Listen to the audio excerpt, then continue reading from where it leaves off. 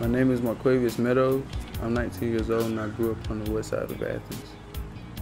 Growing up in Pardo, where a lot of times people would have thought twice before entering, with a lot of our families living off of government subsidies and trying to have an easy life. One of the biggest things that it's taught me is taking whatever I'm good at and chasing that dream as a career and never giving up. Can't stop. People immediately think that men should be that provider or safeguarder. I mean, I haven't always had that father or man in my life that many people have had before that helps them get through that challenge. I know that I've only had brothers along my side to tell me what's right or wrong and how to do things. But as I got older, I see why I, as my own man, have to provide, and that's because no one else will. I mean, working at West Broad Farmers Market has really shown me how to not only have a job but sustain myself. Another opportunity that the farm has exposed me to is opening up my own business. I know a lot of people where I'm from has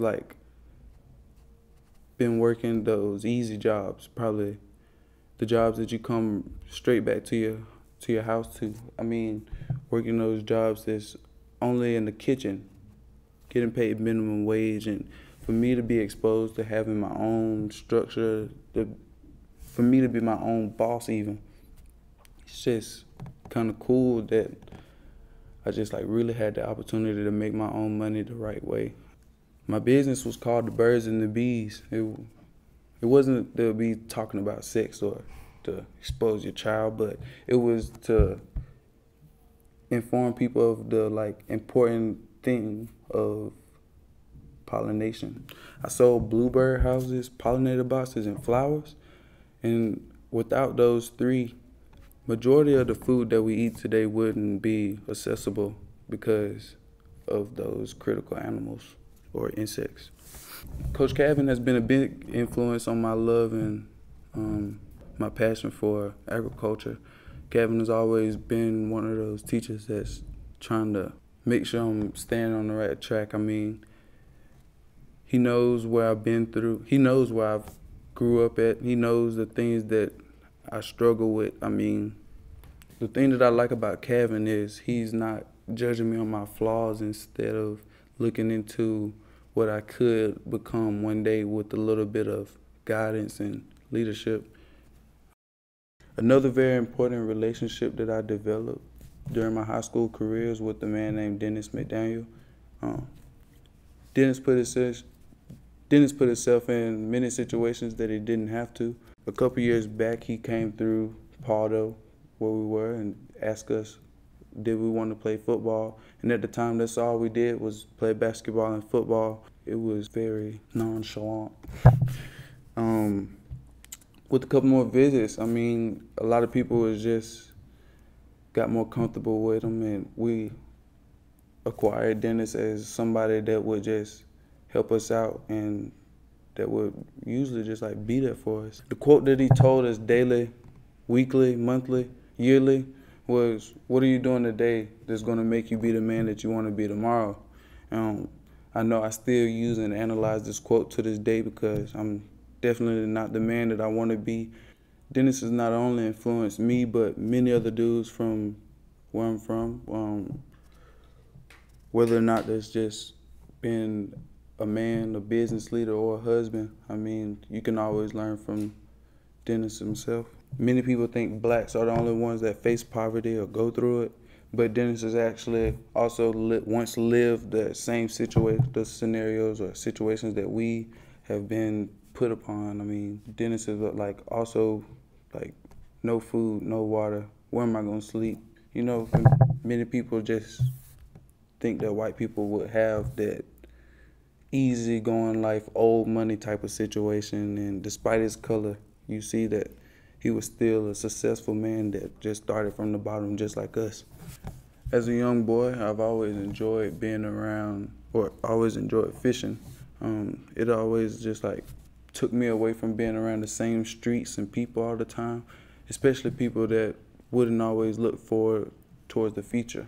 My senior year, I got a chance to be on a fishing team, and where we would go out to Lanier and actually compete against other high schools, and that really changed my perspective of the whole fishing concept, because it's very different from going out and just having a good time than just like actually knowing what you're doing and the dynamics of what's actually happening underwater and with the reel, or all of that good stuff.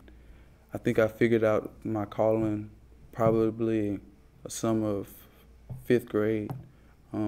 I went to a Church of God camp. There I met a guy wouldn't have even thought twice about saying hey to, but let alone like not try to hang out with. So just because like it was different, I really, at that point in time, I didn't really hang out with white people or different people outside of my race. But we sat down, and he knew something was wrong with me, and he just kept on questioning me, and I told him about the recent experience that just like happened to me, and that was my uncle breaking into our house, and like I was literally there, awakened in the middle of that robbery, and that they just like kind of rolled over to the Church of God camp. And with him being there, him just like talking to me, telling me that maybe one day I'll be all right. I know you hear a lot of people saying that it's gonna be all right one day, but he really made me feel that God would have a plan. And at the time I wasn't a Christian, so he told me that like I should get my life straight and set a clear path and have somebody that will be there for me all the time, not just some of the time. So eventually we went fishing together.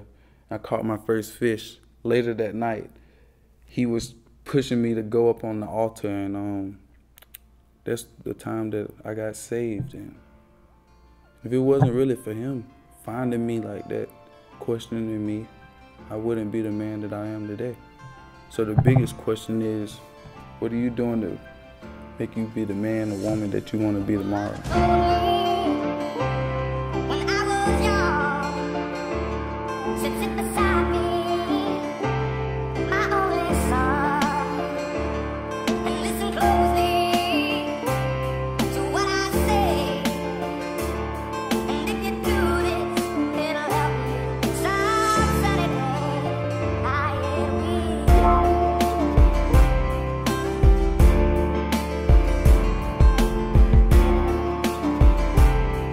Another opportunity that the farm has exposed me to is opening up my own business.